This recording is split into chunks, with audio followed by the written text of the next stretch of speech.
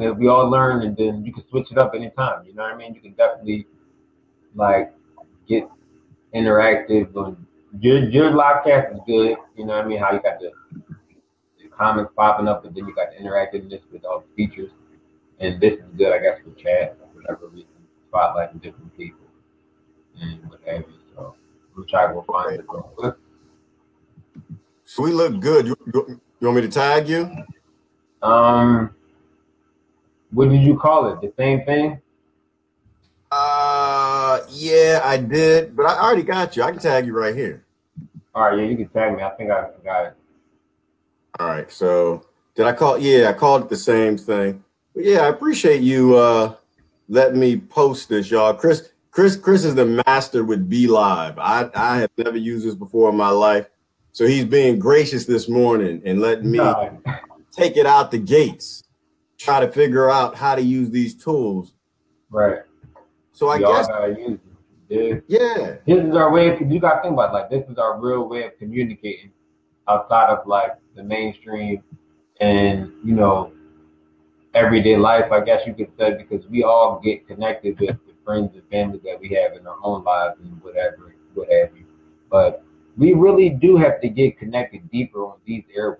You know what I mean? And people have to be kind of open to just loosening themselves up, I guess you could say, And I don't know.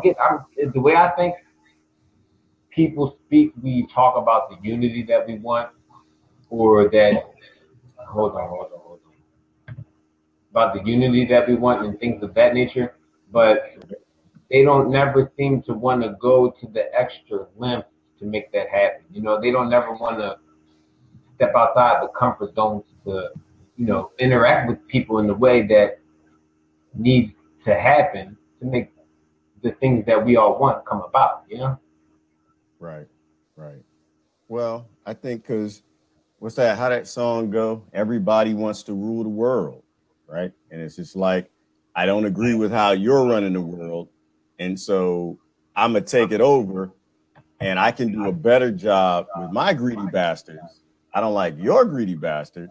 And this is what we've been doing, it seems, for the longest time is, we need to build a world community. We need to build a earth community, a human community, but they realize that they can play people off of their emotions and put their greedy basket. Like I was thinking about something today. It was, and so I was hard on Trump this week.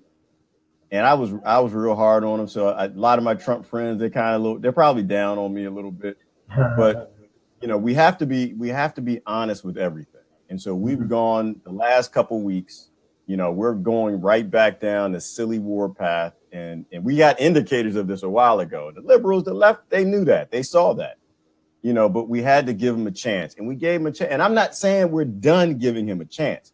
What I'm saying is that when a leader does something good, we're supposed to say that's good. You need to do more of that. When they do something that's bad, we say that's stupid. That's not what we want. Don't do any more of that. But instead, that's my leader. I'll support everything he says and everything he does, no matter how stupid, and the other side does that. And so it becomes this battle of take this rich prick out so I can put my rich prick in. And everyone's focused on who's prick, the selective prick that goes in. And the real problem is the prickery. Like we need to get rid of the prickery. And then we can then rich pricks who get in, they can't do any damage. But so they want to yank Trump out to put somebody else in. And so anyway, so what I wanted to kind of do is kind of do a kind of like a week wrap up. I enjoy talking to you on the weekend, man. You make me feel good about myself. You make me feel good about the. You make me feel good about the whole scope of things, brother, because you come with different stuff every day. You know what I mean? Me, yeah. I'm like gung ho. You know what I mean? I'm the gung ho guy. I just throw everything at you. I throw it from here to there, everywhere, because you got to understand, this is about thinking. People don't realize that what we're caught up in is about thinking. It's not about all the things that we see happening, more or less, as much as it is about thinking. We don't understand that we have a capability to think in a different way. We have a capability to interact with each other in a different way. But first, we have to perceive things from a different way, I should think, say, or our thought patterns have to come from a different perception, I should say. You know what I mean? Because it's like, I guess what I'm gonna break it down like this. When we all look up in the sky, we all see what? Right now, I see clouds that look like they're supposed to be there. I don't see any lines right now. I don't see any Right now. But we all see what? The same thing. You see the same thing as I see when I look up, and that's just what it is. We see the same thing when we look up. Now, when we take our eyes away from that commonality right there, you know what I mean? That's the very common thing that we have, that we share together. You know, when we look up, we see the same thing. When we gaze upon nature, we see the same thing. So we get the same information from the things of the natural perception that we have around our lives. But when we this is the peripheral, right? The peripheral and the narrow-minded vision. So the narrow-minded thinking is just straight ahead, right? So Americanized indoctrination, or the way we think in America, is narrow-minded to American likeness, American issues that we have been created to care about, American people who we have been created to just care about more or less more than others, and just American nature of status quo and standardized thinking that happens in this country is narrow-minded. Yeah. When that happens, people don't even understand what's around their periphery. You know what I'm saying? So when you look upon nature, it's like you can look at something and you're looking at a tree, right? You can look and zero in on that tree and you're zoomed in, and that's what you're thinking about, is that tree, because you're looking right at that tree. But can you understand what is going on all around you that you still see with your peripheral? Now, this is confusing when I break it down, because it makes no sense the way I try to relay it, because when I, thought about it, or when I understood it, it made perfect sense. But what it is we have to try to understand the things that are going on around us, as well as that which we're told to zoom in on, which is in America. Like, we're really convinced from birth that we have to zoom in on things in America. We have to zoom in on American thinking. Our only education should be American education. If you don't believe and trust in American education, you're an idiot. So basically, it's like when we have our minds zeroed in on thoughts, or our thought pattern is zeroed in, or our perception focused like that, we don't understand the things that are going on in the periphery that is still there, ever present around us. You know what I'm saying? So now it's like our own selfish situations are more concerned than everything else that is also going on around us that has an effect on how we live our lives. You know what I'm saying? It's confusing, but it's like a deeper way of thinking about it. No, it's deep. It's deep. And so what I see when you said that, I see a horse with blinders on, right? Like, why do you put the blinders on the horse? Because you want to block its peripheral vision. You want it to see only what's in front of it. You want it to eat the carrot. Meanwhile, the horse is food over there. It's food over there. It can walk over there and go over there. It can run. It can do all these things. It can be free. But if you got your peripheral blocking, what are those things called? Somebody tell me what those things are called in the room. But when you got these things on, the horse, you can make it do everything you want it to do. And that horse, for the most part, that's its life. It thinks it's free. It thinks it's black. It thinks it's white. It thinks it's Asian, right? It thinks it's Mexican. It thinks it's American. It thinks it's Christian. And so you can keep its focus straight ahead where you want it to walk and what you want it to do. And this when you said that, this is what I see. I see, the community, and a earth-friendly community, one that is truly equal, where we're, because people like to talk about equality because it's a nice word to say. But people don't really believe in it, right? They don't believe in it. They want to control you, right? They want to tell you what to do. Listen, I'm gonna tell you, I'm the first one who I grew up in an all-black community on the outside of Washington, D.C., Chocolate City, black people everywhere, everywhere. Right. So many that they fought amongst themselves. We had more problems with the light skin and the wealthy blacks than anybody else. So the whole black elite is a whole nother discussion. I could spend a long time on the things they did to us. But the point is that, we grew up in those communities, and we didn't have that peripheral vision. We didn't know what was out. Like I had friends of all races, but there were very few. There, you know, Yeah. 1, 2, 3, 4 here and there. And, you know, but you couldn't really get involved in their cultures. You couldn't get to know who they were. You know, my Chinese friend, we'd go to Chinatown, you know, we'd hang out with his mom, eat a little bit. You know, my white friends, we'd hang out with them. And for the most part, as a kid, I didn't really know race was there until I started getting to like middle school and high school, when the kids started getting a bit rougher. And all of these kids who were my friend, I was always the rhetoric too. Yeah, you know what? I always liked the underdog. I was always a friend of the underdog. I was a little skinny kid, whatever. He's my friend. Somebody pushed into a corner. You know, I had the big Christian father, so he was always, you know, you always go find somebody in the corner nobody's talking to, talk to him, you know. And so I would always do that. But it made a lot of fringe people who didn't fit in with the mass my friends. And it's the first time I got exposed to the fact that your oppressor, the oppressed, when in power, will become the oppressor. Always. Has nothing to do with ethnicity, race, religion. The oppressed will turn around if they are in power, and they will oppress you.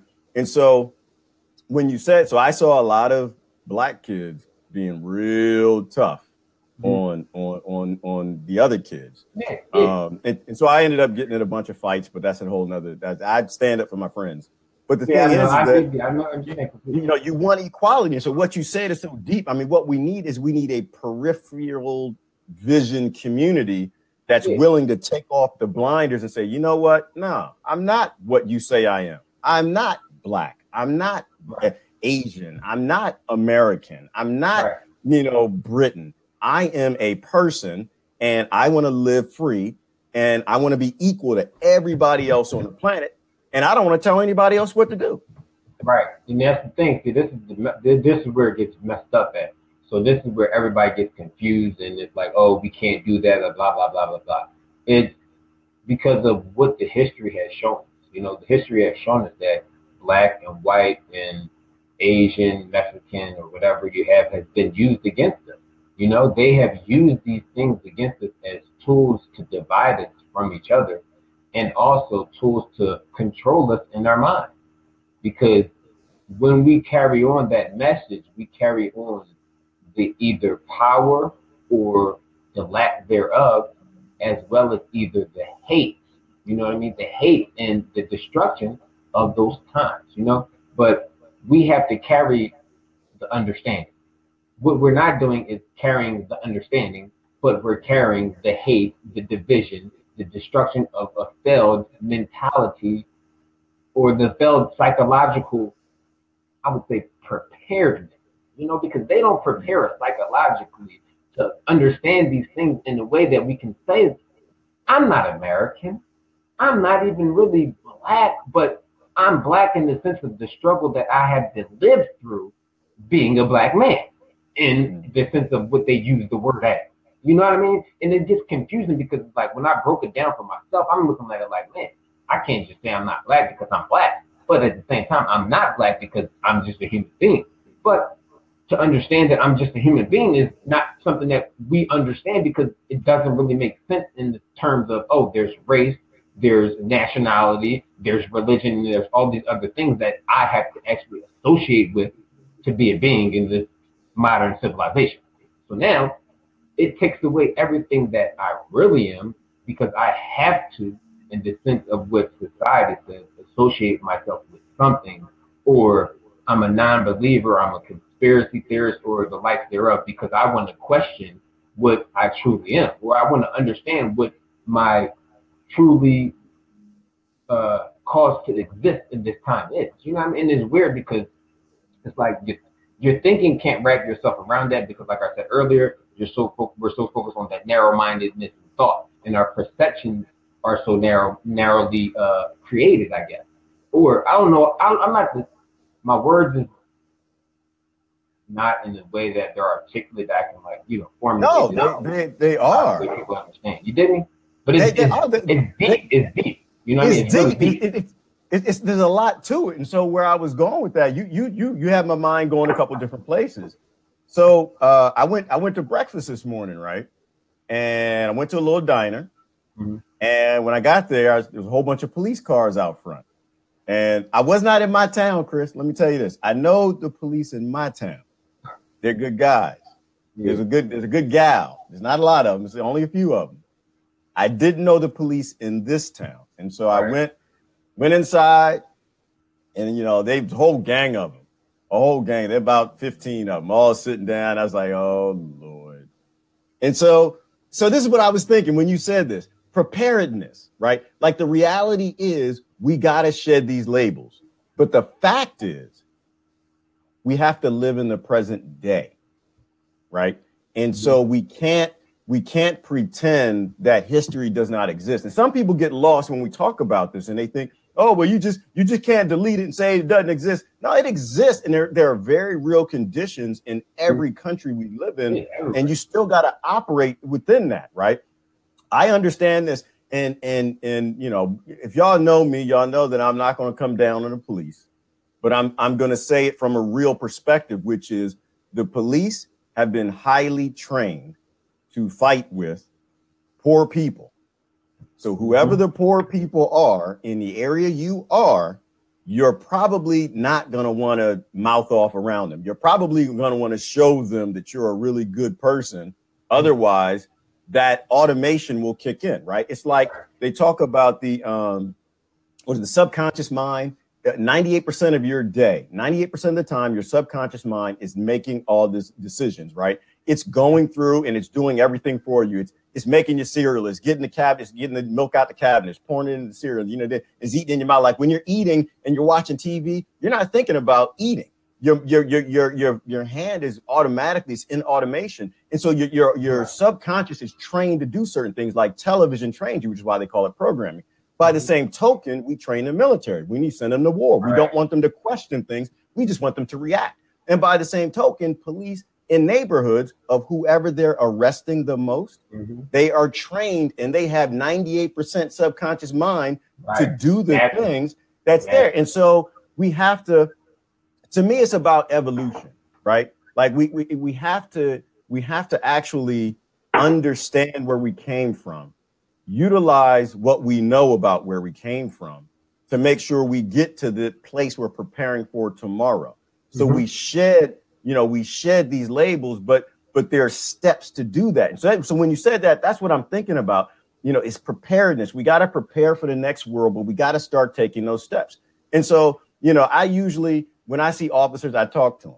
I try to, you know, I show them I'm a nice guy. I'm an old guy. I know that they're running around with arresting these young kids in the street. You know, and I want to do the best I can to help reprogram them. I've got a lot of friends in their 30s, 40s, 50s that are straight fools. You know, they get attitudes with the police. They make it worse. Like they know better. They know better, but they make it worse because they let that anger come out from what they see on social media all day with, you know, police officers beating up black kids, and they don't stop and ask themselves the question, why do they always show black kids when we know it's more white kids?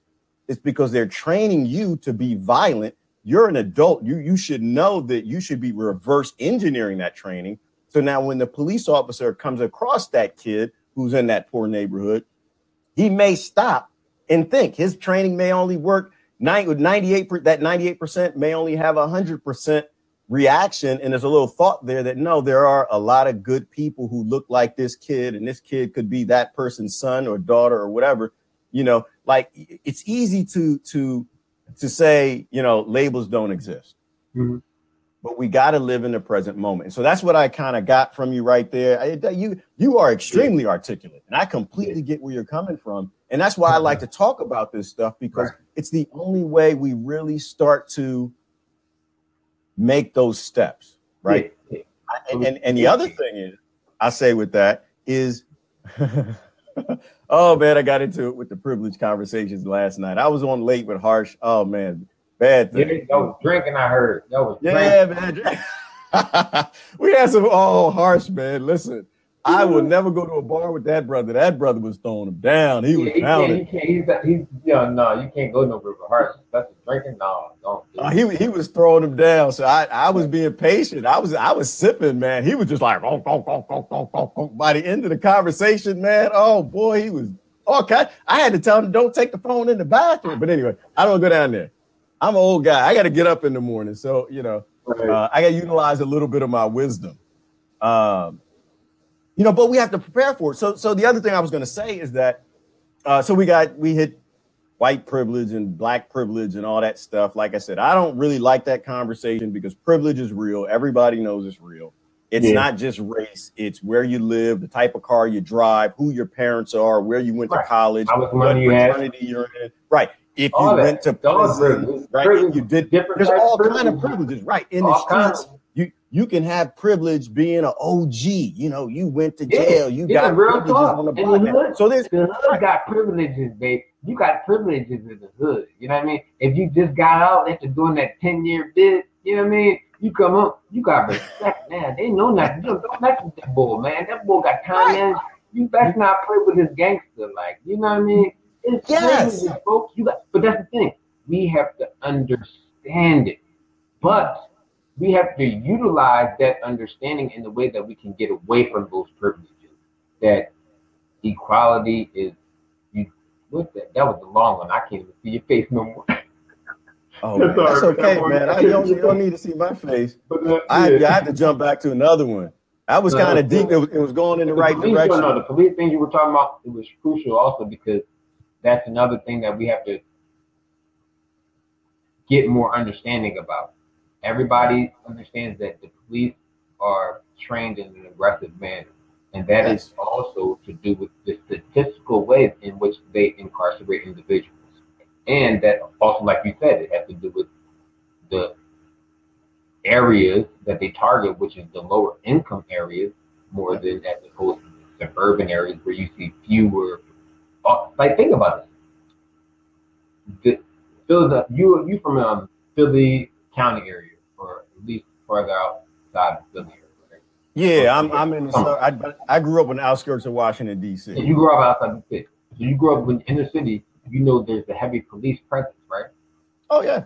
Right. Oh, yeah. Now when you get out to the suburbs, it's not really that much of a heavy police presence, but the population isn't that much as the city, but the land,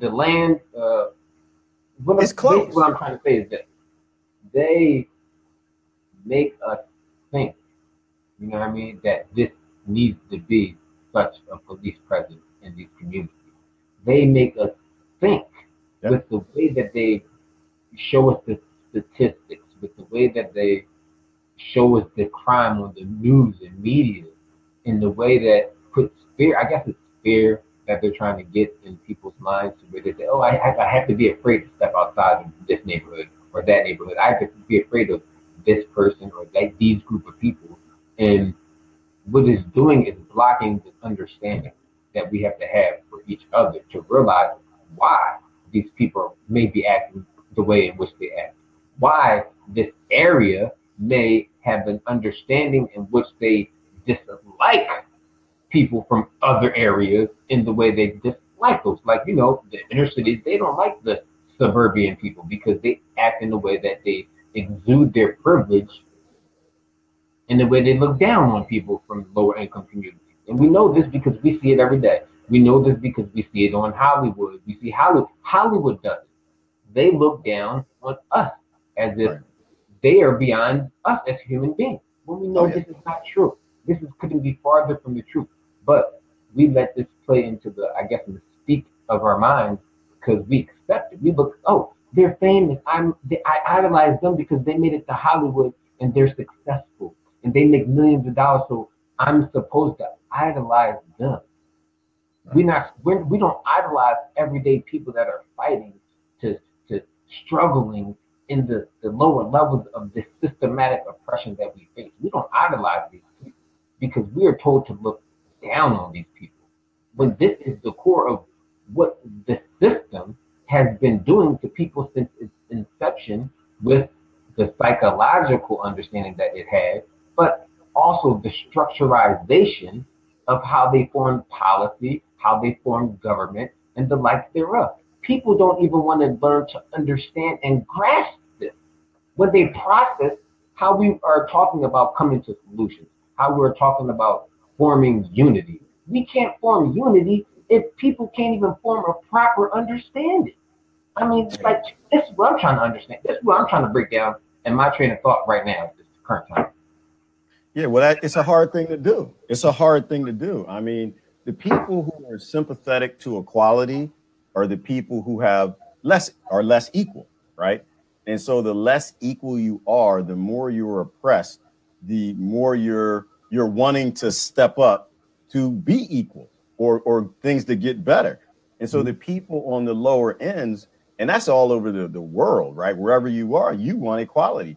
But the people who are like on the upper echelons of equality, you know, the middle class and up, they're not so interested in you know, being fair play.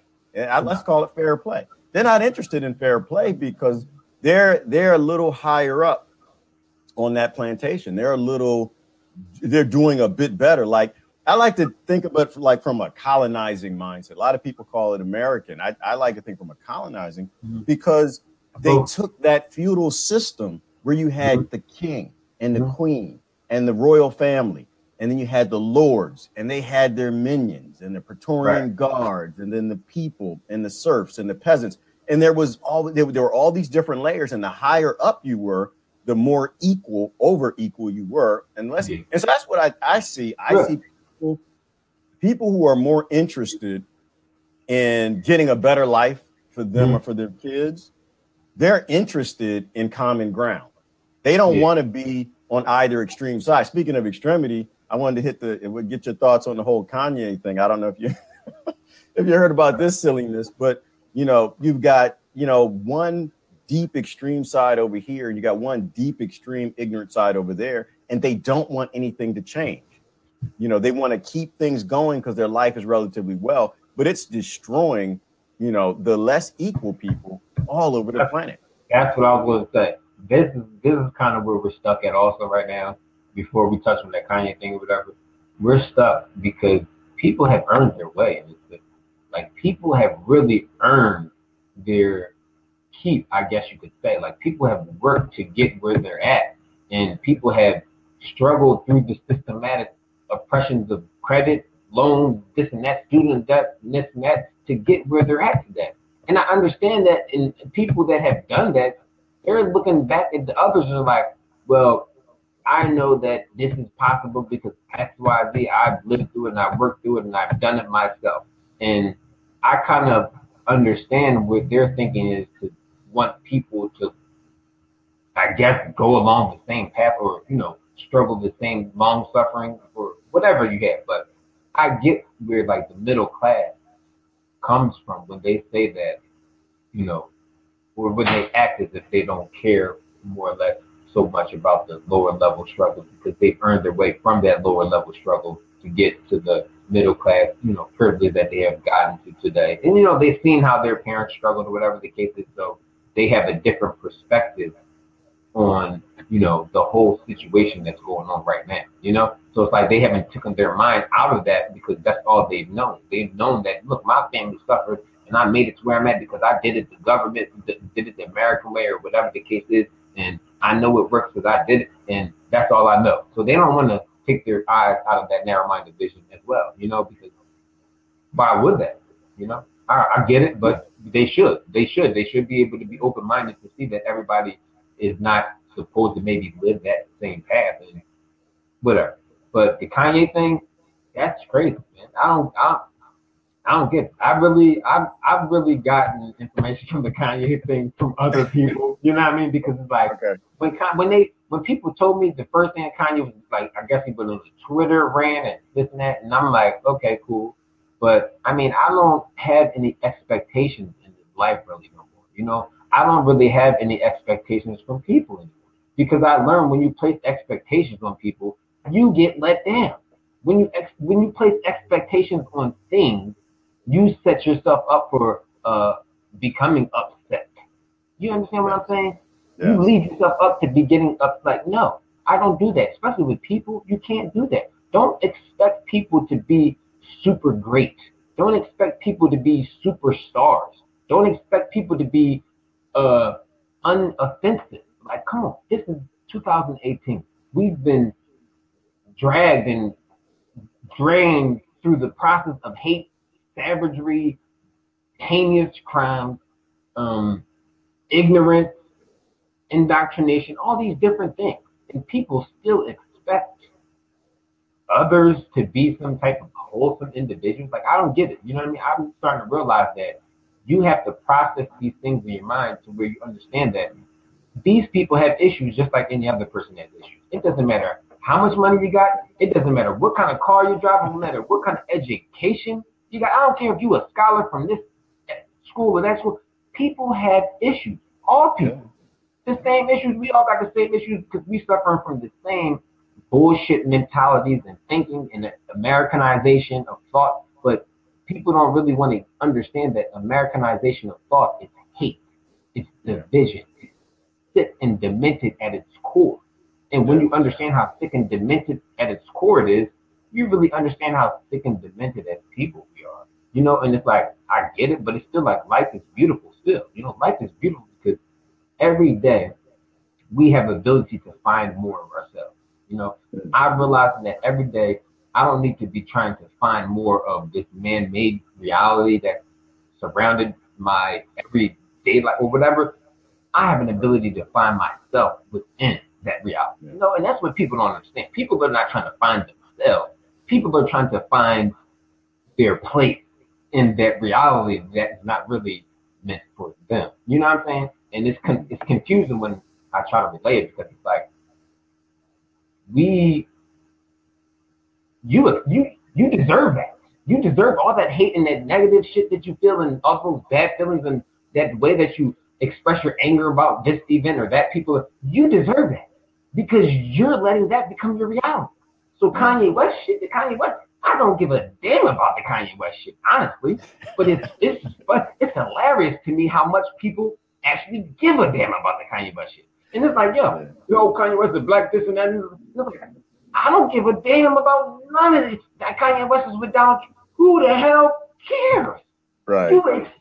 You expected anything less. I mean, we're in 2018, baby. And I'm expecting big shit to happen. Really, like I'm like, people is foolish. Like people serious. I mean, look, we're that serious, right? Yeah, you know, and that's why it was interesting to me. I don't follow entertainers and I don't follow singers and I barely even know who Kanye West is. And you know, I kind of did some homework. What's interesting to me is I try to figure out why other adults are interested. Like that's why it's interesting to me because I think when you talk to people, it's easier to talk to them if you understand why you at 50 years old are following Kanye West. And I don't know how old he is. He's a young guy. But more importantly, why at 50 years old, you're paying attention to people you know are actors, right? We know that entertainment is all entertainment. We know that the entertainment industry in Hollywood, they're just an arm of the military industrial complex. They're just an arm of this colonized world. They're the Coliseum. They get people excited. They tell you what to believe and think, and they throw bread at you, and they want you to be okay with the people who are starving in the streets, right? So why, as an adult, you'll spend $200 on a ticket to go see a show instead of giving $200 to a homeless person? Because guess what? You'll find every excuse not to give $200 to somebody homeless, but you'll every excuse why $200 is good for 3 hours.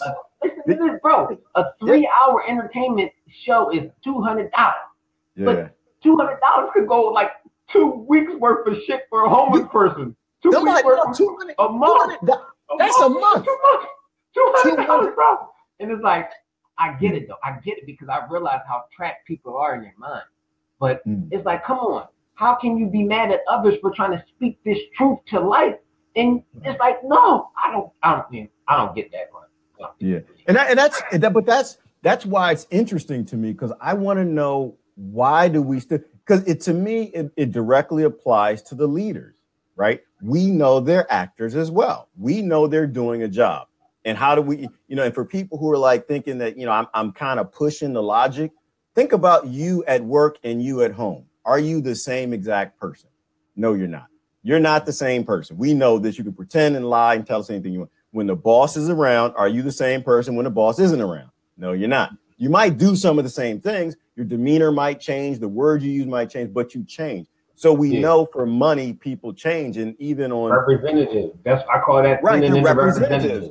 Right. You have percentages of the representative you want to show at that time because your money's related. And that's all I saw that I guess it was Kanye and John Legend. All this was about is they have listeners.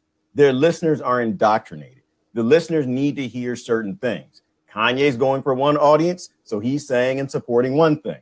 John Legend's going for the other audience, so he's saying the other thing. Meanwhile, I guarantee you, I don't even know what John Legend said. What did he say? Well, okay, that's apparently. I'm sorry, there was a beginning. So that's how the whole thing unless I'm wrong, this is how it started out was. So Kanye is a Trump supporter. He didn't vote, but he said that he now supports Trump. Wears his hat, make America great again. John Legend came at Kanye next, huh? Yeah, well, John Legend and Kanye are friends. They're friends, right? And let me be fair. It's for anybody who does follow. I'm not saying don't follow him. You shouldn't listen to. I'm not saying anything like that. I don't. But I respect John Legend for his music. I know I heard a song or two. That's all I've ever heard. The boy can sing. He's got pipes. I respect him for his pipes. I can only sing in the tub. I can only sing in the shower. Short of that, it ain't happening. And I imagine Kanye West can sing too or rap. He does something good. And so I respect them for that. They are very successful. Artistry. I respect the artistry. You dig? I respect the artistry. But when it comes down to political decisions in a world where there are people starving that they have very little relationship with, they don't live in the communities of, and the laws, the legislation that they probably never even read. I'm not interested in what their acting tells them they should support, because even if they read the laws, their acting, their entertainment would require them to say whatever was popular. Right. But I mean, that's my interest in it is to try to figure out, why do people care? I appreciate the fact that Kanye's an independent enough thinker that he can stand out on his own against the majority of what these indoctrinated communities are. But anyway, so how it started out was John Legend sent him a text and said, you need to stop supporting Trump. What you're doing is damaging. It's hurtful, racist. That's what it is. That's what something to the effect you're doing it for money. We know this. And he said it in a nice way. Done. Look, we are done. He said it in a nice way, but he was just like, he's racist and he's hurting a lot of people, his policies, his priorities. And I was sitting here, of course, you and I think along the same lines, and we're sitting here thinking like, no, because the Democrats do the same thing. They just say it in a sexier way. They do. They have the same policies. They have the same, if you want to call it, institutionalized racism. They rub your back while doing it. They rub your back. Right. They're right in there. The Republicans like your daddy. They're going to smack you upside the back of your head. They're going to say, man, shut. You know this, right, man? This is right. This is what's got to happen. You know this got. We can't let you do that. Stop doing that. The Democrats is like this. It's okay, honey. We're going to do this. We got to do this. This is what you need. So, honey, it's going to be. We're going to get you what you need, baby. Don't worry about it. In that couple hundred years, this is what it's conniving. Okay. It is. It's deceitful. Mastered this very well, and they use the events that happen in this illusory reality. I think reality is really an illusion now, because it's like all these things are happening, different distractions and diversions from people just understanding their self. But all these things they use now as politics. So any event that happens, anything that happens, it's politics. And you spank your kids, it's politics. You know what I mean? You put plants in your garden, it's politics. It's confusing. Everything that we do in life has been overrun with politics. But people don't really understand that our freedom has been overtaken by politics. Yes. You know what I mean? Our freedom is overtaken. Our freedom to look, our ability to think freely, guess what? It's been overrun by politics. You Right. It's can't, like this. the politics is so much. Oh, no, it's political. Everybody thinks everything's political when it's not. Most of the Right. things we are dealing with, most of our understanding and our lack, lack of uniting as people or lack of coming together is about our ability to be social with each other. Yeah. Outside of the indoctrinated thinking Yeah. and outside of the indoctrinated education that we have been given. Because when you say that, okay, I can be Christian. Like I'm Christian. I'm not Christian. I'm nothing. I give it all away. But like this. I can be a Christian and I can say, look, maybe this isn't all completely right. So I have to be open to looking and understanding others' views as well. Because maybe I understand that they might not have it right either because we've all been divided from that which is just the core of truth. Because you can't tell me that people honestly believe that they have to be a Catholic, Christian, Muslim, religion, or Islam. Sorry, I said Muslim. I'm so sorry. I don't want to be disrespectful, but Islam, and even Islam is broken down to like different denominations or whatever. Christians, Catholicism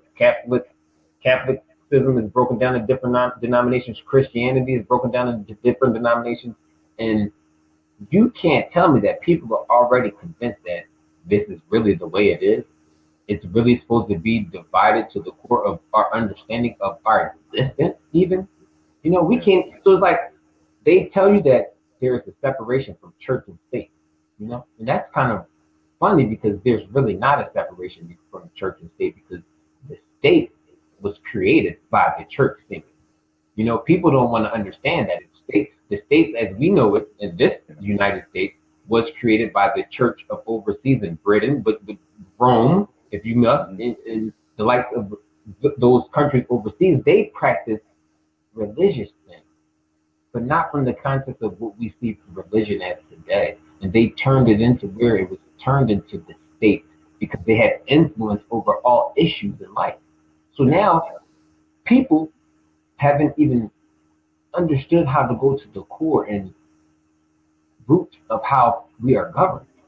People just let American realities or American indoctrination teach them exactly what is going on in this time, and it is confusing them because they don't understand that this is all.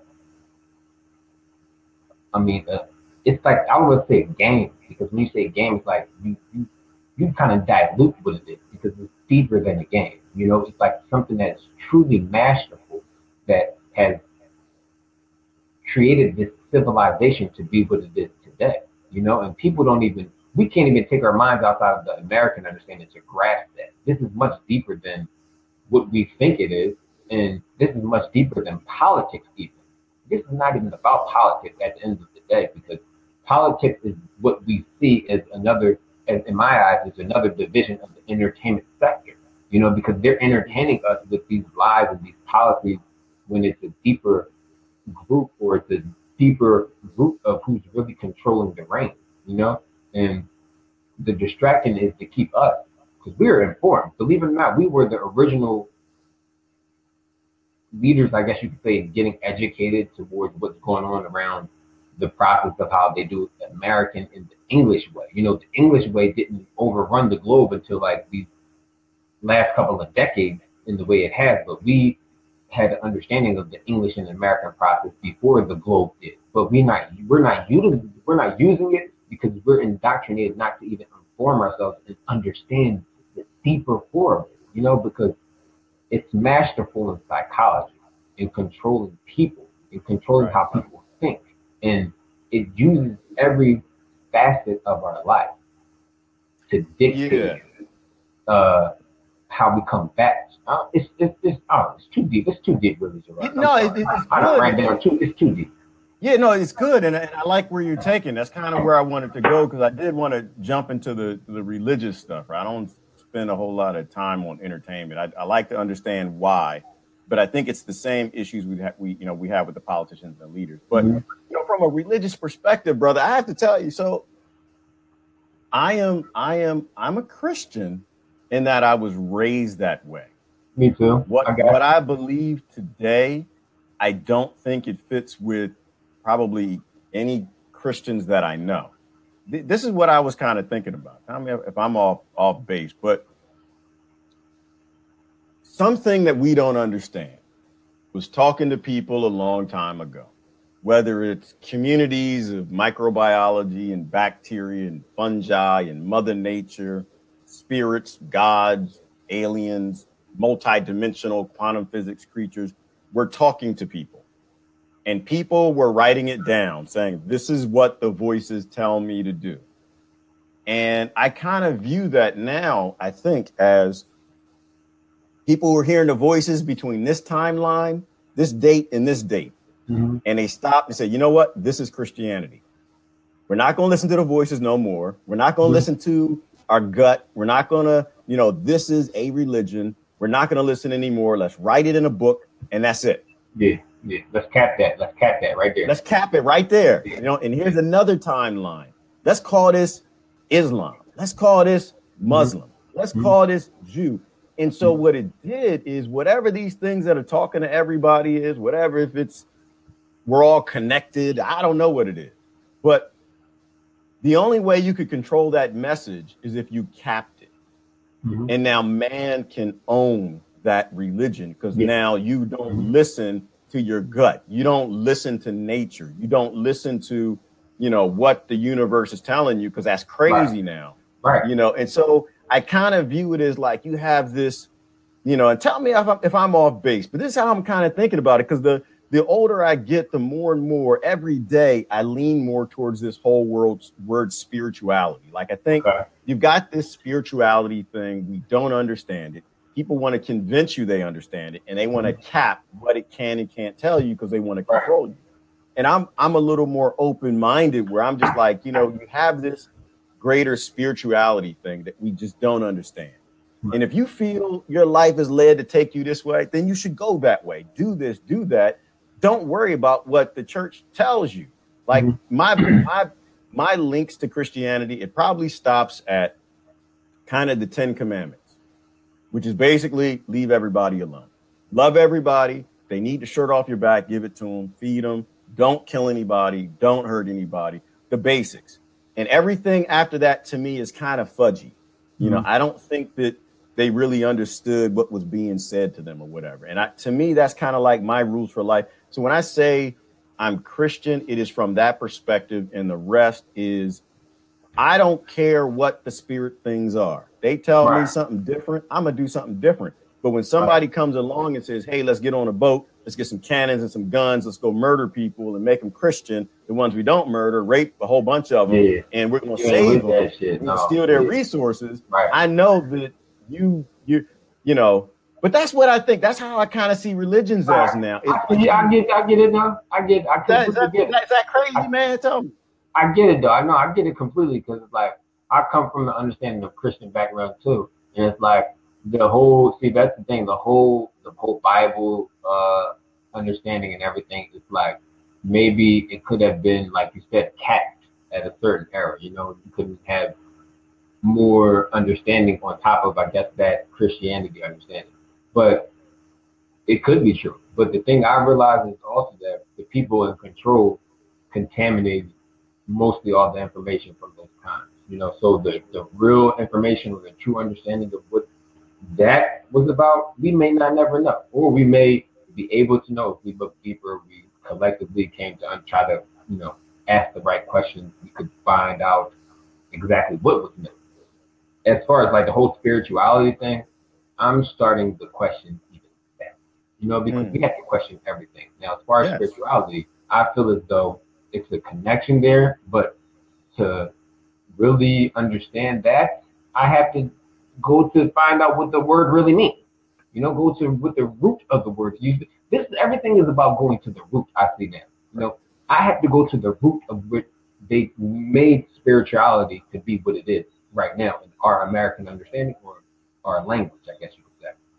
And then I could break it down to figure out why they needed it to be that and what it meant for it to be that, and then I could form a better understanding about maybe the religion or whatever. But I realized that everything that we have to grass has to go back to the root. I mean, it's funny because, like, you said that the Christianity period was in a certain time. Now, would it be right for me to ignore what happened in previous times? Right. Before there was Christianity, there was something previously. And before there was something previously, guess what? There was something before that. There was something before that as well. But guess what? We don't know. We have no idea. Why we don't know? Is because those in power, okay? Those in power at different, because look, before Christianity, there was surely enough something else. But the same way that they shifted and made the Christian story to be what it was, they did that with the previous things we call religion. We call it religion. It could have been something else. You know what I mean? It could have been something completely different without, I guess, form of name, but form of something different than what it is the name of religion. Because from my understanding, they didn't have words back when they were practicing these things or whatever the case is, these religious sacrifices and events or whatever. Yeah. But we have to go to the root of even that. But we can't because we've been blocked from the information. They put a cap on the history of how we can grow or evolve with these current religions or whatever the case is, but they've also put a barrier to the history of before. You know what I mean? So I try to understand like this. 2,000 years ago, okay, they said Christ was born. So then why did they start the years from 2000? Like, who did that benefit if they start the years from zero then? You know what I mean? Then I started to understand it, like, okay, this benefits time that is structured by a certain group of people. Because time, as far as humanity and nature goes, it wasn't no 0 BC or 0 2000. But then when you factor in religion, people think, oh, yes, it was. This is because God said this was the beginning, or Jesus Christ is the symbol of the beginning of time. So no, that's not what it really was. Go back and understand it from what the Romans and those people that were in power at that time wanted time to be structured at. You understand what I'm saying? And then you could break down another layer. It's all about shedding off layers. We have to shed off the layers of nationalism. We have to shed off the layers of the fundamental understanding that, oh, scholars know everything. They did all the research, so they know it all. We don't have to do the research because they did it. No, that is basically making yourself appear to be dumb. Because you're saying that you can't research the same way they've researched to find out the same information that they find out. You're telling that you don't have the ability to understand what they had the ability to understand. And we all have the ability to understand things almost equally, I would say. Almost equally, okay? Yeah. But it's all about how we open our minds up to be able to process the stuff that is out there, the stuff that we don't know, and the stuff that we've been taught. It's about processing. So we've been so accustomed to processing American everything, American knowledge, American way of life, American understanding of history, American understanding of how we're governed, because people can't get out of the being governed by a government because they have only American understanding. So they think that, oh, everything about life was American history. So like I said, we don't know the previous history because it's been blocked. So people just think that, oh, everything, it was always governed. And no, they don't even teach you about how the natives lived to the core. We don't have the understanding of what the natives live like. You have to go to the natives and understand from them. People haven't done that. People haven't done that to understand how they really live. People have taken America's word for it. Think about how messed up that is, right? People have taken America's word for almost everything in the way we process the things around our life. So when it comes to black and white, whose word did they take for that? Whose word did they take? Whose word did they take? Who invented? Who invented that word? Because as I recall, we was colored at a certain time in American. See, this is the trick. This is about tricks and games. Yeah. When we came over here, it wasn't no black and white. Was there black and white women? They didn't call black people when they came. No. We was Negroes or colored. So where did black and white factor in? White people wasn't white. No, it wasn't white. They were all different types. They wasn't calling themselves white people. It wasn't. So where did black and white factor into confusing people, but also benefiting those in power? You got to understand. You got to go to the root of some of these things. You know what? And that's what I do. Go to the root. Well, let me jump. I'm gonna jump in there. So you hit on a couple of things. So you're talking about being open-minded. I'm just trying to process.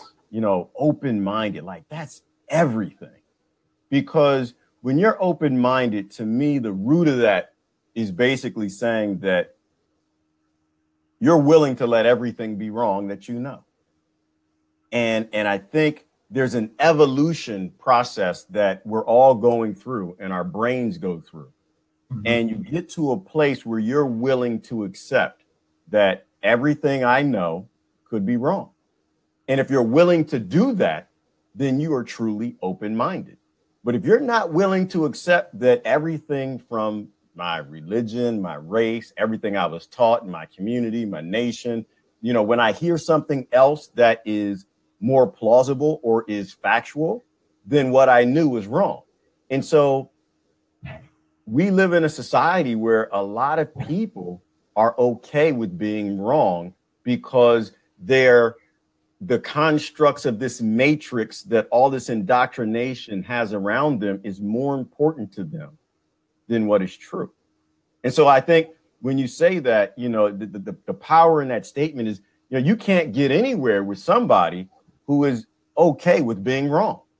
And if you're indoctrinated into a religion that can't be changed, then you're okay. You trust the people who wrote the book and modified the book and edited the book to where it is today. And you're saying this man is God because this man will never be wrong ever. And so I don't think you can really do anything with people like that. I think your brain, like, I'm not trying to change anyone, right? Like, I don't think you can change anyone in whether or not their brain has the ability to accept that the constructs of this matrix is all a lie. So I kind of think where my head is at right now is that I don't know that religion really even exists. I just think that, they gave labels to time frames and beliefs of those time frames based on whatever it was to control people. And if you're not willing to let that be wrong, I believe that where I am right now, I'm willing to let everything I know be wrong because I want to know what's right.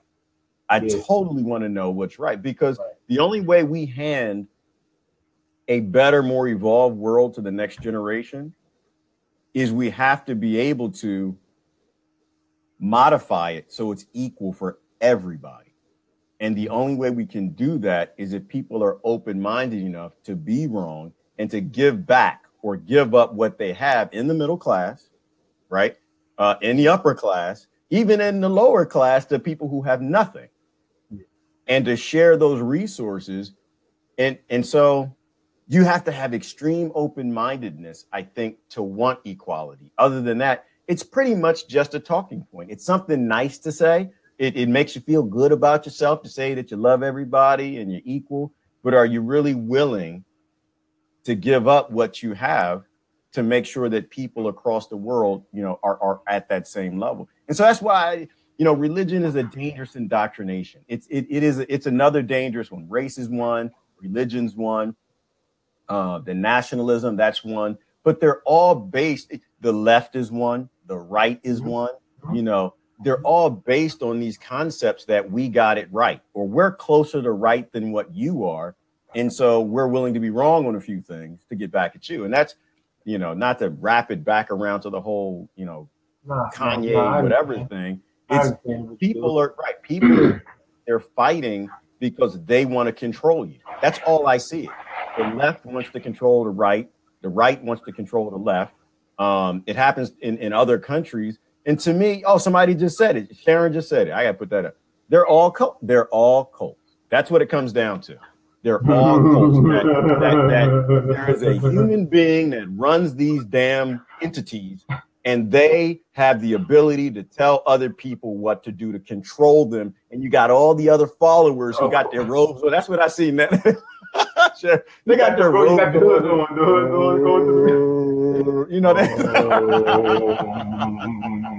You know, to get the chicken and get the blood, get the chicken on the blood, dripping on the head, face, rub it up. No, it's some crazy culture in the history, man. Watch out for those cultures, man. Watch out. They lead you. But no, it's kind of interesting because that's a little bit true in a way. Like it's cultish, I guess you could say, but that's what happens when you have a massive people at the mercy of misinformation. And the only reason that we're at the mercy of misinformation is because we've been misinformed the whole way, you know. And when there has been the presence of people who has tried to inform us, what has happened? Extermination. You know, you will get if you get to the point of where you're trying to inform people to the way that entire mass of people can productively step outside of that which controls us currently, you will be exterminated. But we still have plenty of options to, you know, get the right education, get the right understanding, and get the right type of organization without the cultist activity, without the you have to place your power in someone else's hands type of mentality. Because this is what people have to understand, that you are an individual that has much to contribute to the process of how we change the things that are happening in this current day and age. But people don't think, I guess what I'm trying to say is people don't think that they can find ways to do this or do that to just, you know, change the energies that are all around us. But individuals have energy that you have to create positive, the positive aura around the environment around us. You have it, we have it, I have it, you have it. We have to utilize it. But we're so caught up in the mentality that we have to be productive for the system. We have to be productive for the system, and we have to keep the system in operation as it is operating or functioning now, or else we'll all be running around scrambling for what to do. And people think we're really going to be running around scrambling with our heads chopped off if we shut down the government, or if we, you know, put a stranglehold on the banks, or if we put a stranglehold on the corporations, or if we just tell them that we're going to stop the means of production. People think that we're going to be running around scrambling with our necks chopped off. But we're not going to happen. Because as individuals, we are adaptive to the things that go on around us. So when it's like this. When your back is against the wall, you're not going to just go down helplessly. You're not just going to cower and just be, oh, we can't do nothing. No, your instincts kick in. So where you're thinking like, oh shit, so if I don't got food like this, I got to do something to get X, Y, Z. I have to make this happen to get through this, and that. I have to wait. These people are suffering here. Well, I got a mind to think of things I can do to help them get through. We're going to work together because that's human nature. We're not going to. People think we're going to be savages and be informed. Oh, I got to go steal from him and steal from them, and we got to go steal and pillage everything. If anything, we'll be pillaging the corporations that have been pillaging from us the entire time. You know, that's where it's gonna come from.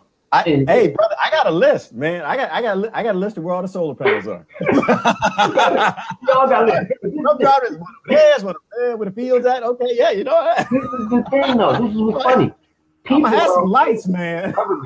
You're right. People are okay with the government stealing from them, stealing from nature, stealing from the world. But now, I'm not saying go steal. I'm not saying go steal. Oh, I am.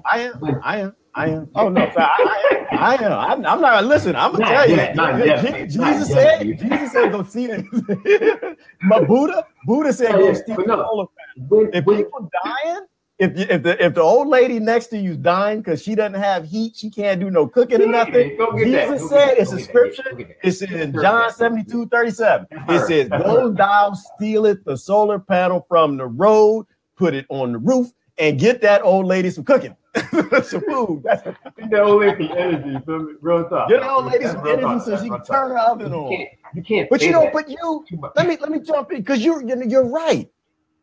You know, if you look back at the examples of times of great stress, if human beings actually have food, they got water, and they have a place where they can camp out, stay, sleep somewhere in a house or whatever, we always pull together. We don't fall apart. I mean, you have a few people who will, you know, go out and they want to do some stealing. They want to act crazy or dumb. But most times we come together, like 9/11. What happened? You know, a lot of people didn't go to work the next day. The airlines were shut down. You know, the country came to a halt. People came together. People became one. They came together on the wrong, stupid, dumb stuff. They decided to go and bomb the destroyed planet and kill 5 million people. But that wasn't their idea. The first idea that people had, Chris, was to come together. The first idea was back to nature. It was love. It wasn't religion. It wasn't race. It wasn't any of that nonsense. Everybody put the flags on the car that had the American flag flying. Remember all of that? But because their base indoctrination kicked in, which was Americanism, right? What happens when we have a base indoctrination of humanism, right? When a disaster happens, we pull together as a planet and we fix it. If the government shuts down tomorrow, we'll be fine. You know, but one of the things I tell people, this is why I tell everybody, grow some food, man. Get some seeds, put them in the ground, learn how to feed yourself, learn how to take care of yourself. It's not if some disaster comes in our lifetime. This isn't about, not about you. It's not about us. This is about, since the beginning of time, we knew how to take care of ourselves. Right now, we all got diapers on. And that's what it comes down to. We all got diapers. We was like, you know what? We were on the potty, Chris. Wow. we were on the potty. We were pooping. We were happy back in the 1800s, early 1900s. Like, we can potty in. I can potty by myself. I can potty in. You know how the kids get all happy they did. Every parent got the potty song. Y'all know the potty song. I like y'all know the potty song. We all dance. We say, y'all the potty. I was singing with my kids. They, y'all the potty. Poop, push, potty. So anyway, so we are good, right? We evolved to a point where we learned how to use the bathroom by ourselves, right? We could feed ourselves. We could build houses and structures, took care of our neighbors, had strong communities. Now, mind you, slavery and racism and colonization was a problem, but we could take care of ourselves at that time. And so now we've decided, you know what, that potty thing, man, that's a little difficult. That's, you know, you got to wipe your butt. You got to think about when something about to come out. You got to stop doing what you got to do, go plant a garden. I don't want to do that no more. You know what?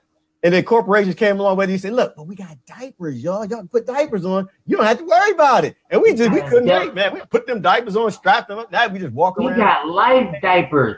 Diapers of life for life. Right. And now we're thinking, there's no way we can go back to using a potty, man. It's too hard. We need to just keep the diapers on.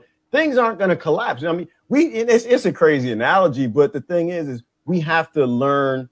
We have to go back to the bare basics of knowing how to take care of ourselves. The bad time is unavoidable. It is coming. Yeah. It is coming, not because the system is broken.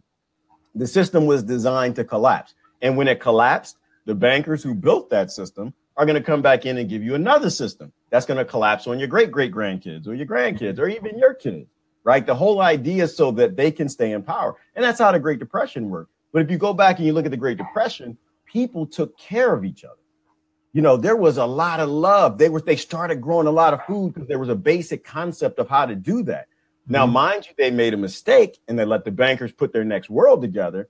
Yeah, but if we can get in here quick enough, and I think somebody posted in the room, you can't really wake anybody up. Enlightenment kind of comes on your own. And I agree with that. But if we can wake enough people up, not by giving them enlightenment, but by giving them love, they will become enlightened. Like, I think enlightenment has a recipe, right? Enlightenment has a recipe of not being ignorant to people. Energy, it's about energy. It's probably energy. Right. Showing people love and maybe it builds up into this energy. But our basis isn't telling people what to do and yelling at them and calling them out. Our basis is just loving people. Sometimes you do have to call them out to show them some love. No, truth. Be truthful with them, you know? Yeah, being truthful with it, but you do it with love because you care about them. You care about their kids. You have a little more information than they do. You know that this system is collapsing because it was designed to collapse. And when it does, if our base is humanism, the next world we build can be a paradigm shift that works for everybody. It can be equal. And we're not talking about communism or socialism. If anybody thinks that, we're not. I'm not even sure you can call it. Socialism is like another wave of no. Like people don't understand that. Like no, it's just like it's all part of the same systematic government control. And like, I mean, people have to understand that you're too diverse to be placed in that box.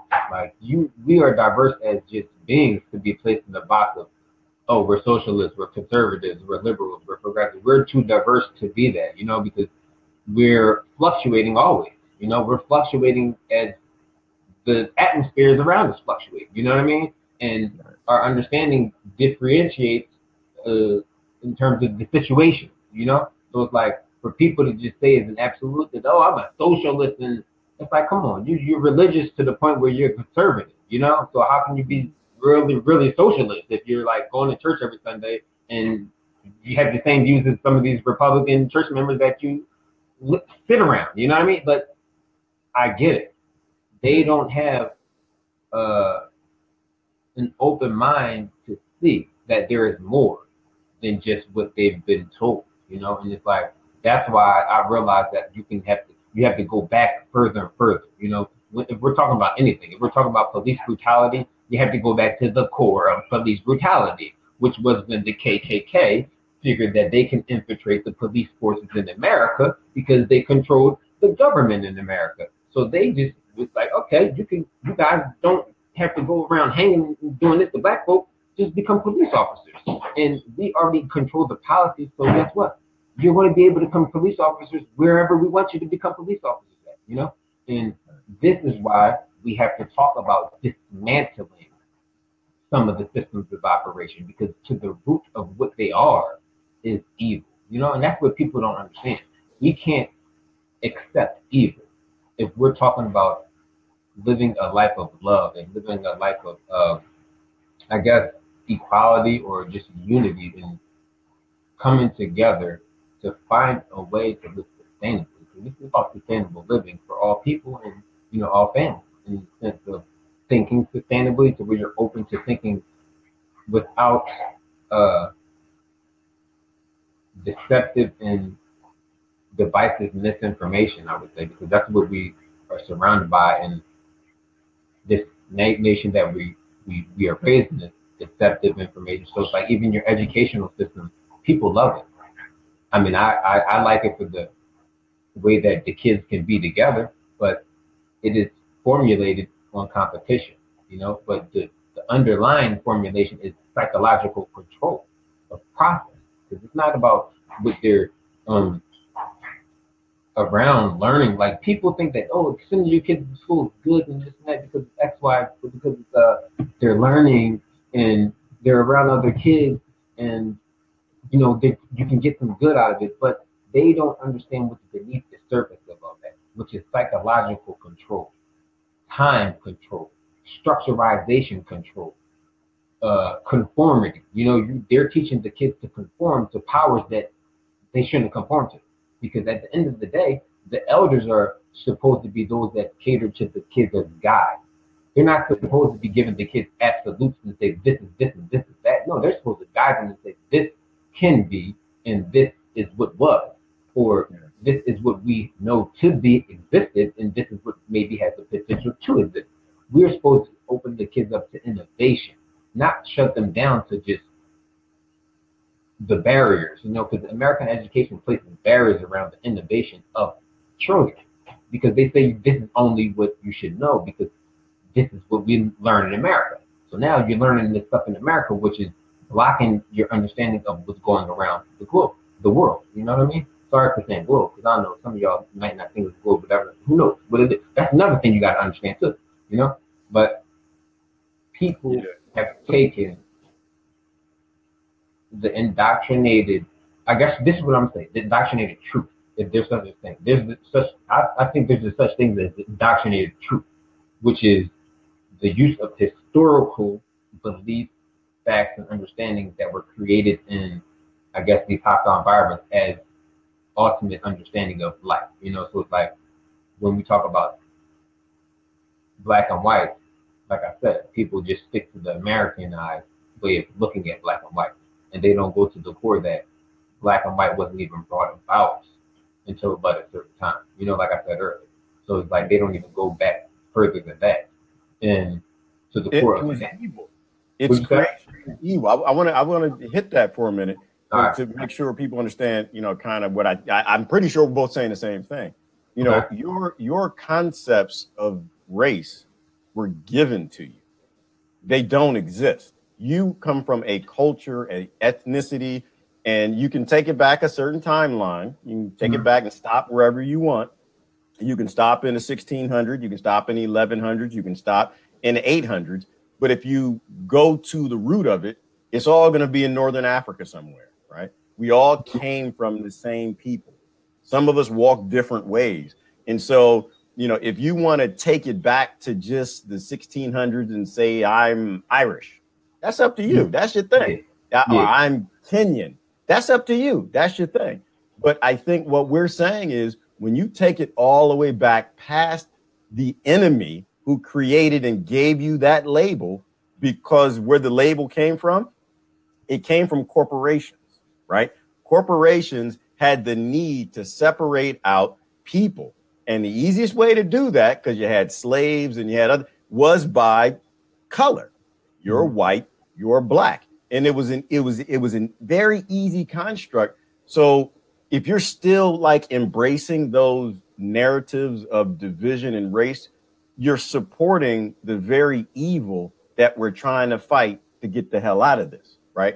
That division. I mean, even Chris, I even hate using the words, because just using the very words, you're separating yourself from somebody else that you need to be closer to.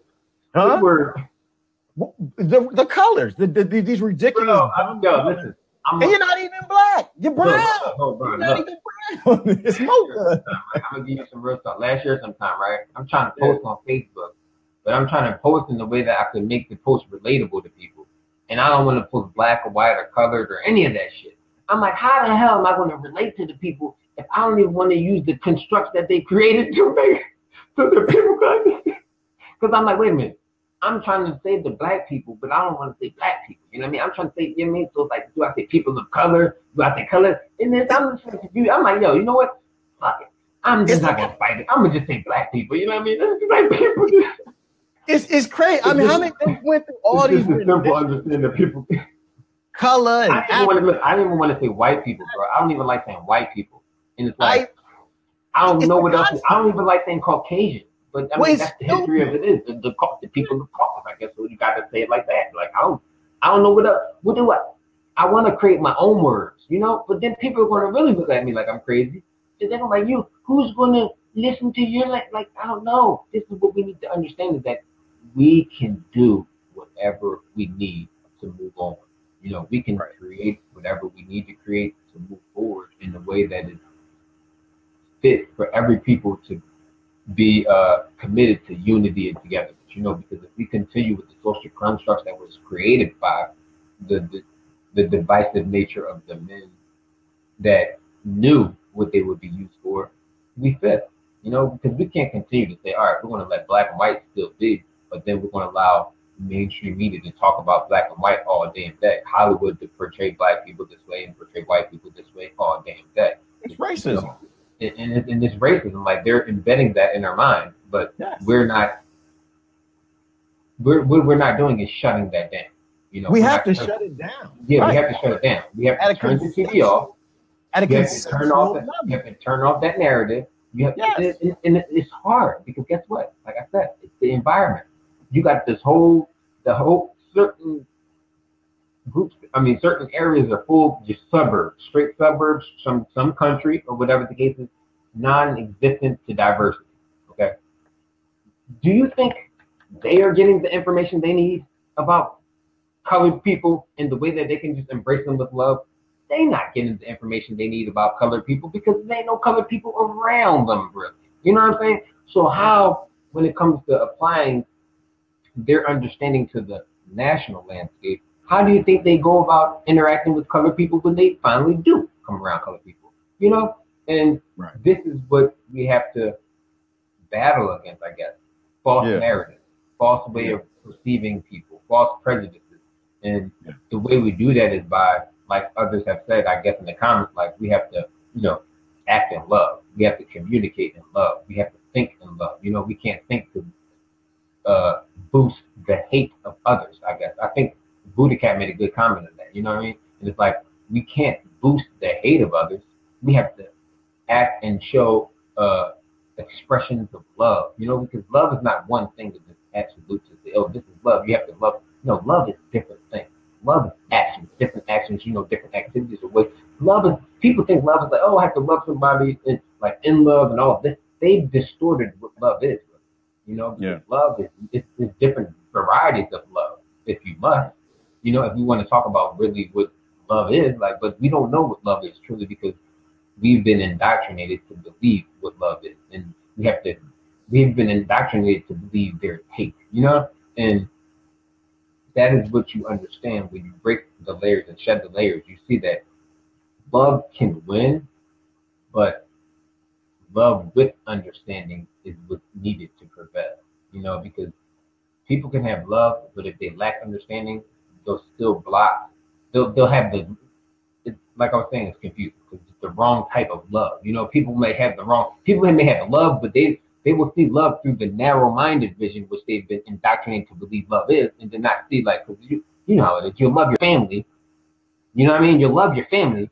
Anybody outside of that, you don't give a fuck about them. But you think that's love, and that's love. That's ultimately you say, yo, Yeah. I have love for people. I love Yeah. people. What are you talking? I love my family.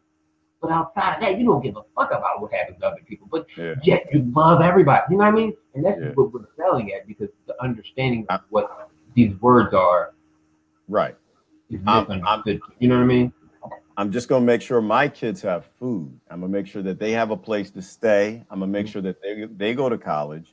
Yours, I don't care about. Yeah, yours, you care about your kids. I'm not gonna give them something. Maybe I give them. I donate, make me feel good donate about myself. And I'm gonna say I'm a loving person.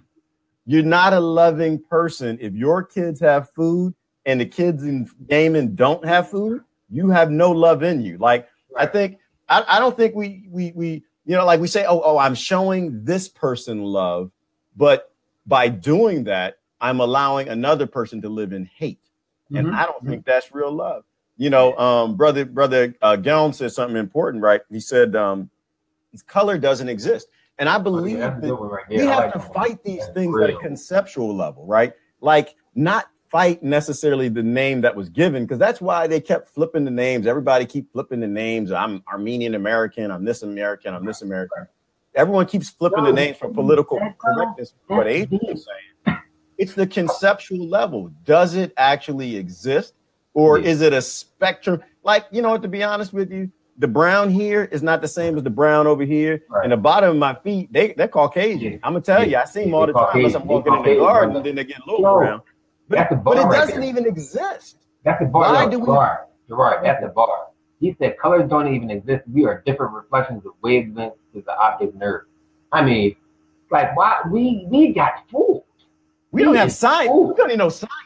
We don't even and this is something that that's what's helping me break down this understanding. You know what I mean? I started to realize what is the pigmentation of the skin and how we see colors, and I realized that the colors around us are part of the distractions as well. Right?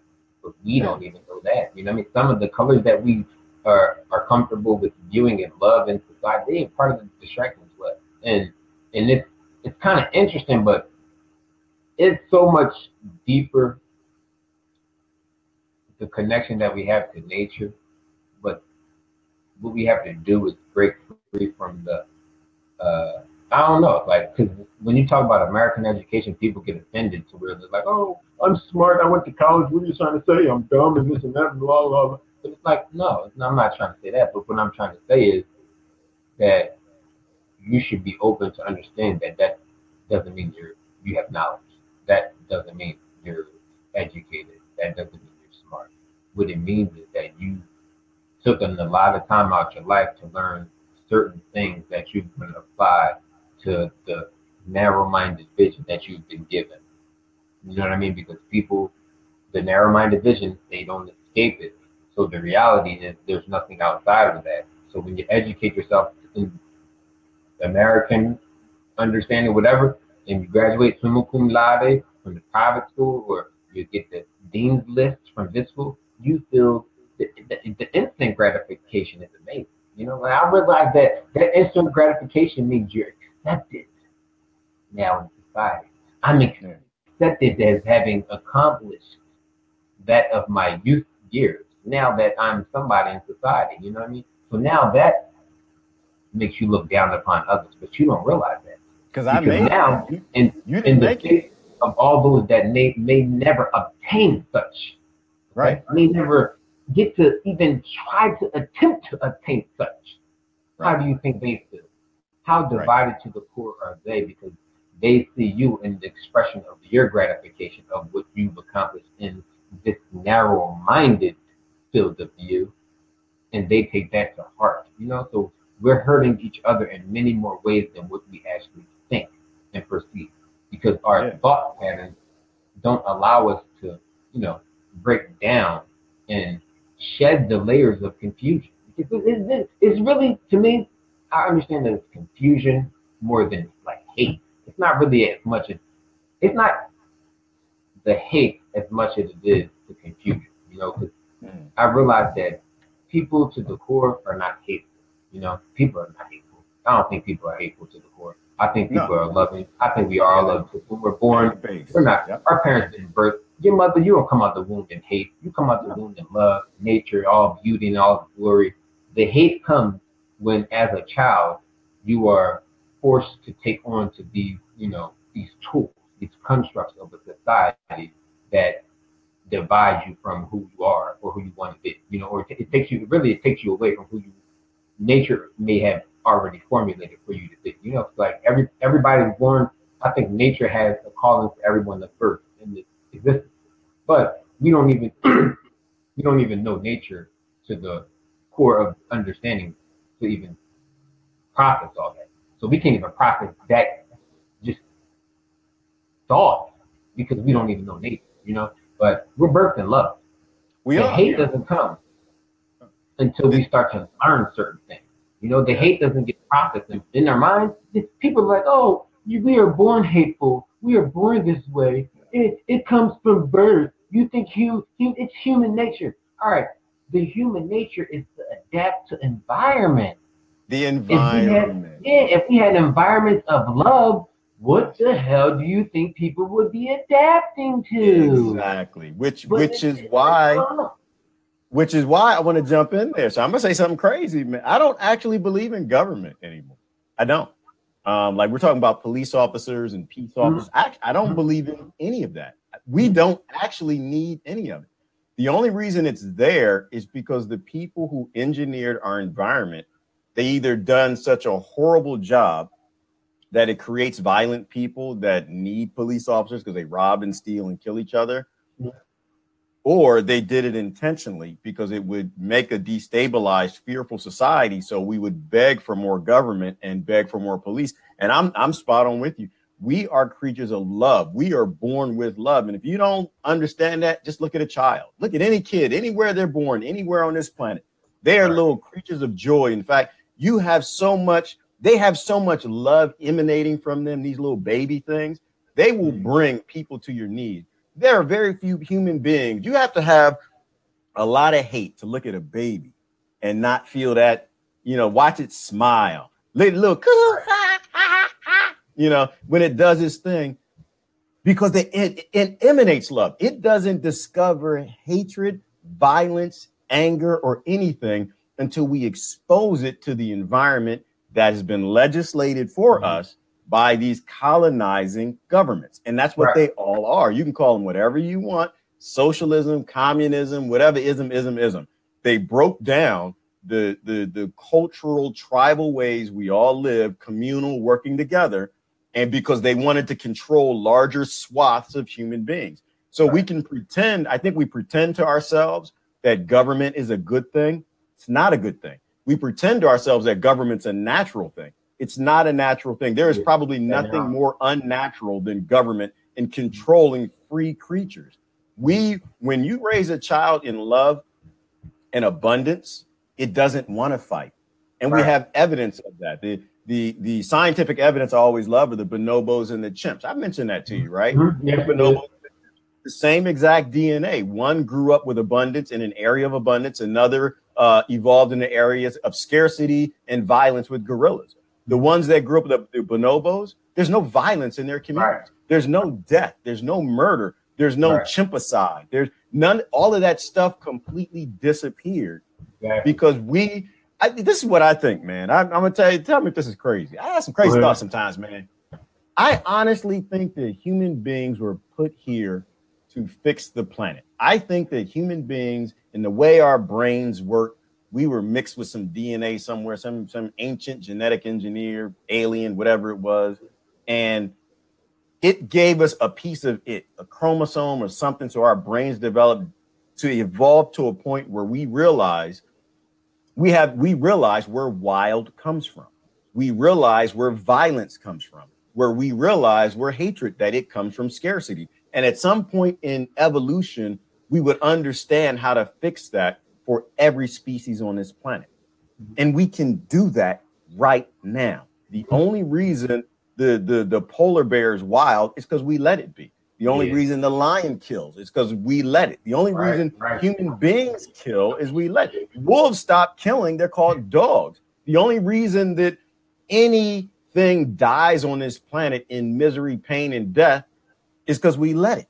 We choose to not evolve the planet because we keep giving power to people who don't want to evolve it. They just want your resources, they want your money, and they want your land. And we keep voting for these people. We keep saying we need these government things, and we don't.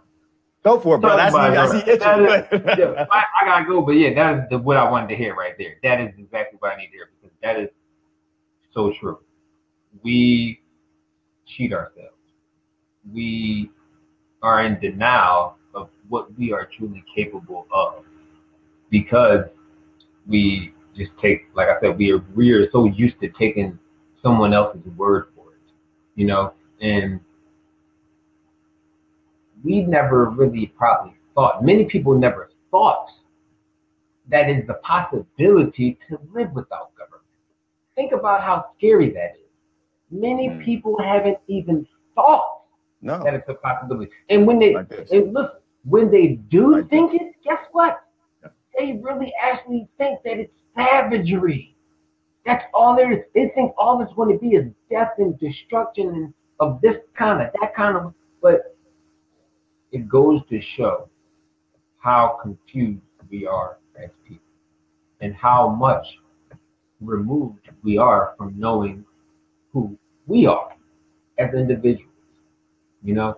And when we get back to the level of understanding who we are as individuals, we will all start to realize what we can do to shift this or shift that or change the energies around our environment, but also to the environment that is interconnected to the whole, you know, because many people think they know what it takes to get this done or that done or X, Y, Z, but for everybody, it's different.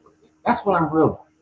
For every individual, it's different. It takes something different maybe for me than it would take from someone else because my path towards bringing about this understanding or the realization that we have been misguided and we can live or think differently is different from someone else, you know? But we are all like a source of light, I must say, or a source of different energy than what the status quo may relate to the people, you know, and we have to utilize that together in the way that is, I guess, kind of say like, you know, constructive in bringing us together, because that's what we have to start banding together in numbers, you know, because this doesn't work if we don't have the right numbers of thoughts, you know, we have to get people to think with clarity, but I don't mean when people say this, like, oh, you want people to think just like you and this and that. Like, no, I need people to think different than me. But I don't need people to be stuck in the old thinking that got us here.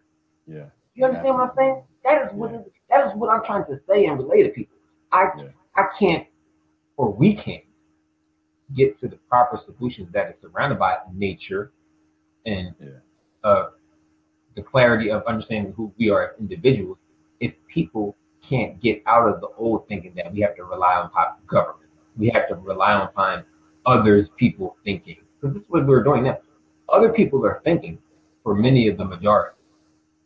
You know? And we don't talk about that, but other people are thinking for you. So when it comes to political things, you're not thinking for yourself with clarity. You're aligned with socialism. You're aligned with liberalism. You're aligned with progressivism. You're aligned with conservatism. So each different. They're saying you're NRA. This is what you will think. You're black. This is what you'll think. You're poor. This is what you'll think. You need health care. This is what you need. You need health care from us. You need health care from us. You don't need to go to your community and surround yourself by people and educate yourself and educate the youth. See, this is another thing I realized. There are a lot of young doctors. There's way more doctors than what the statistics say. You know, way more doctors. But you have to be a doctor on their terms. Okay, this is the trick. You have to be a doctor on their terms, and people believe that. You have to be a scientist on their terms, and people believe that. You have to be an economics or a business financier on their terms. Yep. On their terms. You know what's funny? I know a lot of brothers in the hood that is much more inclined in business and economics than people that have went to school for it, bro. I'm telling you this right now. They don't want the competition. I'm trying to tell you. They don't want that competition. If the competition is present, right, the understanding will be present to know that they don't need these systems.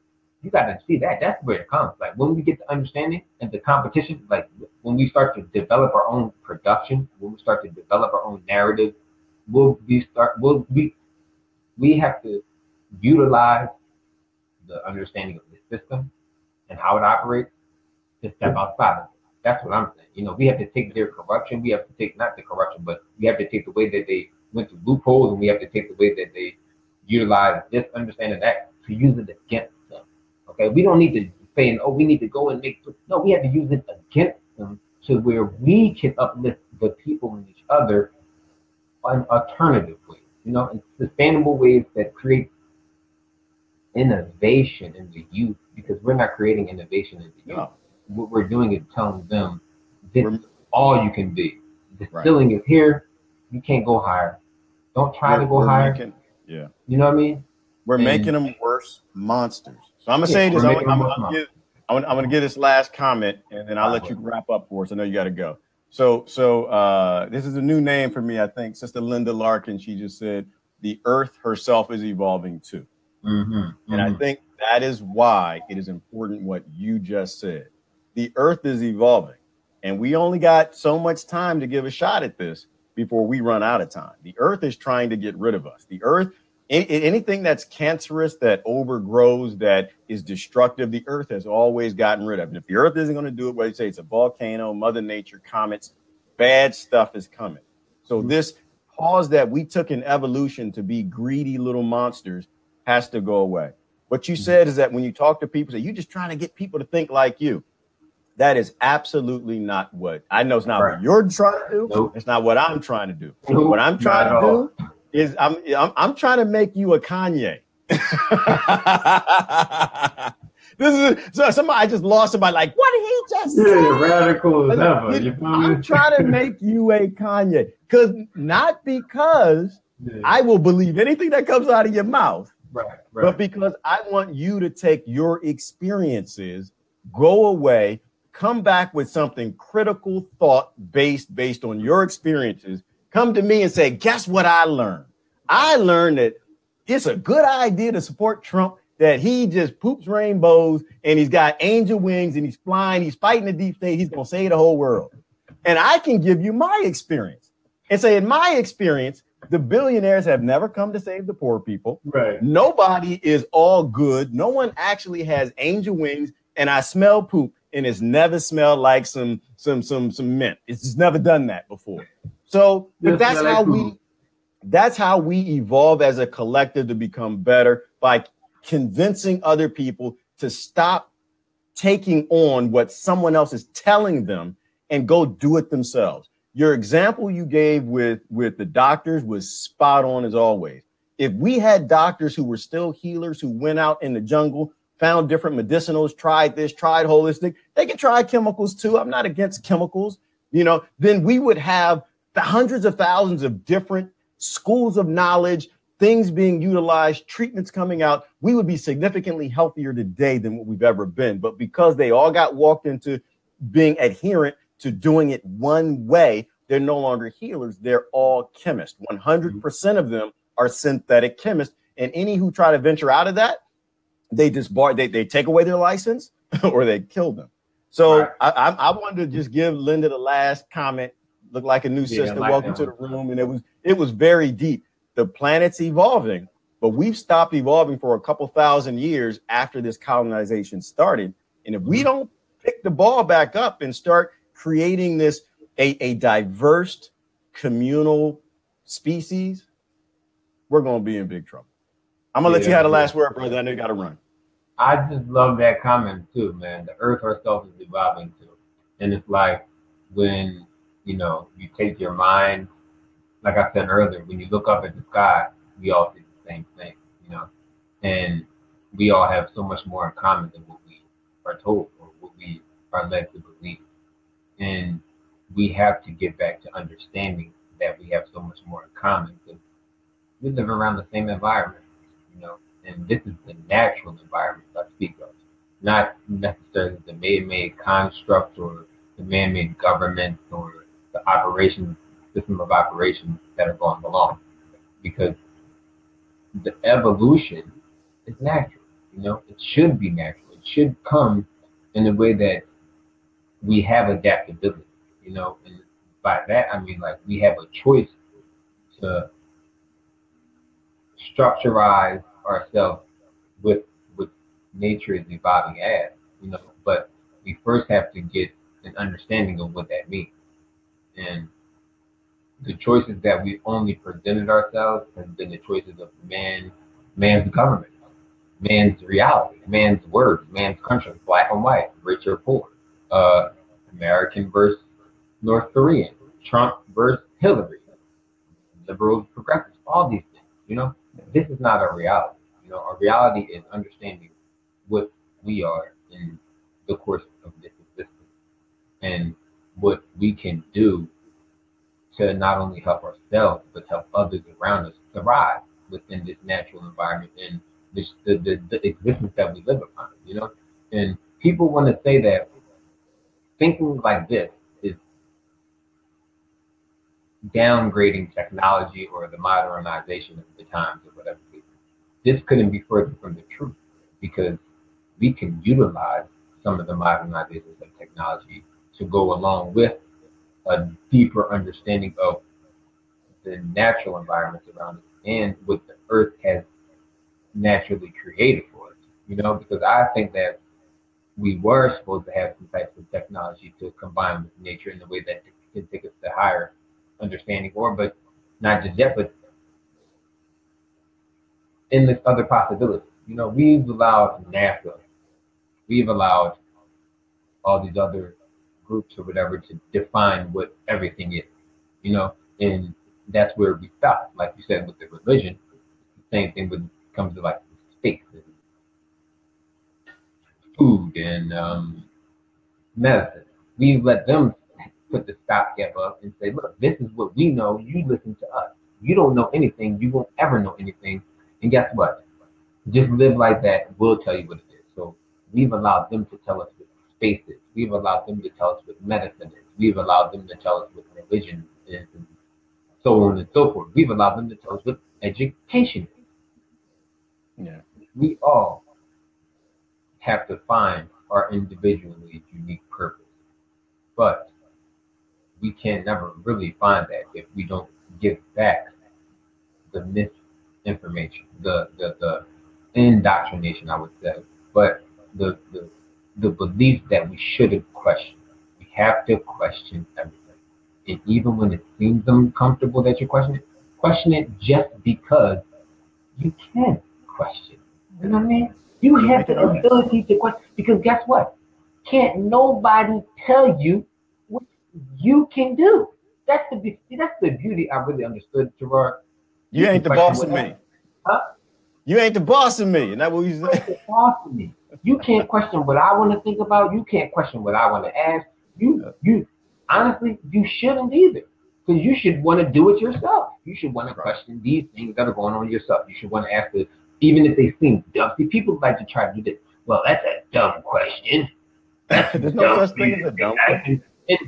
When I was young, they said no question is a dumb question. When I was young, that's what I heard. It was just experience. In my experience, I never saw that. So this is a good question. It's a good question from their perspective. But it's this idea that I'm smarter than you, you're dumb. So it's a dumb question and there's no such thing. You know, somebody said Kanye's an idiot, and I agree he is. But what I'm saying is his experience as a young, wealthy young man made him he gave him experiences that made him stupid. You can't say that either, Gerard. Yeah. You can't say Kanye's an idiot because Kanye, in the sense of he had an idiot experience. In the sense of the words we use, but look, think about it like that. In the sense of human being, Kanye's not an idiot. He's just living his best life that he can live, right? And he could be, in our eyes, he look crazy. You know, like, what the hell is he? And that's the thing. Right. We all have different understandings. We all have different understandings. We all perceive things, but is that really our reality? When you start to think about it like that, you realize like Kanye's not an idiot. No, Kanye's just I don't want to say victim, but he's just a product of that reality. No, that's the right word. He is. He's a victim. I don't know what it is, but he's a product of that lifestyle. You know, that lifestyle creates. We all are. We are all products of our lifestyle. Yeah, that's what it is. So, like, you know, but we have to break free from the thought that we have to only be there. You know what I mean? We have to. Right. That's all we can be is the product of the environment or the lifestyle that I was like Christianity. You know, when I broke free from that to say, look, I want to examine all religions and understand all. And it's hard to break free when you're surrounded by that. You know, so how can you break free from American when you're surrounded by that? You know, that's what people got to start thinking about. You know, I got to get out of here though, Joe. I done ran off of them. So go, brother, man. It was another good conversation. I appreciate your time too, brother. Yeah, appreciate your time. Everybody in the room, you guys have a good Sunday. And I guess the wrap up is, you know, the earth is always changing. It's always evolving. And if we don't restart evolving, our kids are going to pay the heaviest price. Our grandkids are going to pay the heaviest price. And I don't think that's such a good idea. But anyway, listen, brother, love you to death. Love everybody in the room. Thank you, brother. Appreciate it, man. Be Live. This your first. You got Be Live is cool. You got the chat. See, I like that. You know what I mean? The comments pop up and everything. Yeah, that's all good. I can't do my backgrounds, but I'm gonna play. I know, right? But I like it. Switch it up. That's the thing. You switch it up anytime you want, though. You know what I mean? The background is where it's at, though. I love the background. You throw it up like, man. You know what I mean? Get the visual. That's my little fantasy world, man. I go to my fantasy world when I'm sick of these Democrats and Republicans bombing everybody. I can go to the garden when I need to because people drive me crazy. All right. Anyway, hey, brother, you have a great day. Good, man. Have a good one. All right, bro. Thank you again. Thank you, everybody. Love y'all. Bye-bye.